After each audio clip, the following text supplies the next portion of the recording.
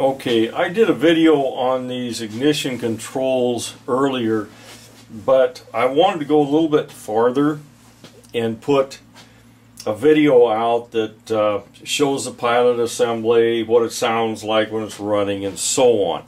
So you can get an idea what could possibly be wrong with these things. So what I've done here is I've jerry-rigged this old S86. This is a real old one. I'll use a newer one too, but I've got it just kind of jerry-rigged up to power. I've got you can see the 224 volts terminals here. I've hooked this up to a 24 volt transformer, and I'm going to plug that thing in, and we'll take a look at that pilot assembly. Okay, there's your pilot assembly. Natural gas comes up here. Well, it could be propane too, but the gas comes out of here. The spark gap is right here. Now, not all these pilots are the same. This is actually a retrofit kit, which I actually saw on some new appliances. But spark comes across this little gap and lights the pilot. And then there's a flame rectification proving circuit that also goes through this same rod. So let's get this thing fired up and we'll see what it looks like.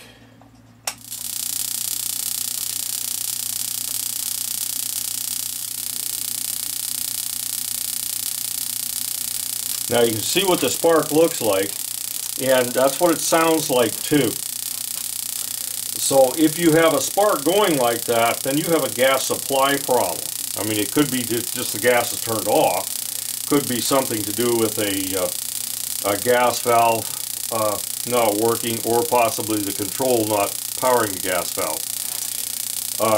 So if you got the spark and you don't have a flame, look for gas supply.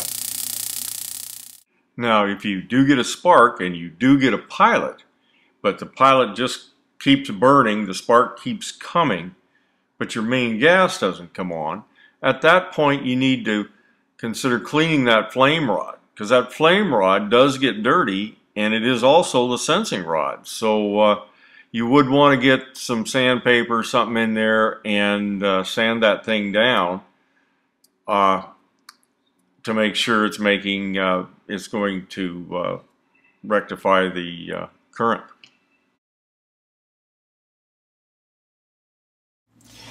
Okay, so if I come onto this and I had 24 volts coming into the 24 volt side, and I put my probe from MVPV to PV, I should get 24 volts. MVPV is just common. MV, of course, is main valve, and PV is pilot valve. So if I got nothing out of the control, then the control is giving me trouble. If I've got 24 volts coming out of the control, then I got a problem in wiring your gas valve. So pretty simple to troubleshoot. Power coming in, power coming out. I would recycle this thing before I tested it, because a lot of these things shut off. This one doesn't say whether it does or not, but a lot of them run 90 seconds and then shut down, and then they'll wait for a little while and try again. But that's the way these things are troubleshot. Now let's look at a new one. Okay, this is a newer product. It does exactly the same thing. This one says it's got a 90-second trial for ignition, then it shuts down for a while and restarts. Let's look a little closer here at these terminals. They're the same terminals we had in the other one, with a couple of little exceptions. We got the 24 volt ground, which that means it has to be the common side of 24 volts, and then 24 volt.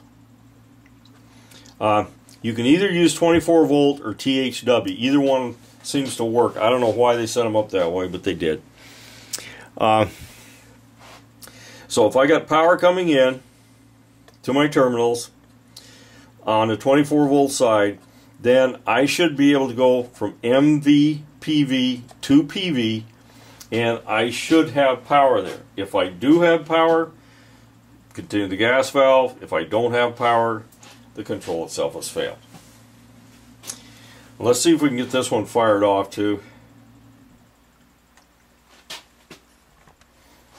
Okay, with this newer control, I've got it hooked up too, and I pulled the spark off of this thing, and I want you to listen to this thing. Now you kind of tell that sounds a little different. It's actually sparking internal in this thing. That means there's no continuity to the pilot assembly. So there's a problem with the wiring or ground or something like that. So it's not actually getting spark because you can hear it inside the box. And that's pretty much it. These things are pretty simple. This one is just so you could hear them run and all that sort of silly stuff. Remember, power in, no power out, control's bad. Power in, power out, it's got to be the gas valve or the wiring.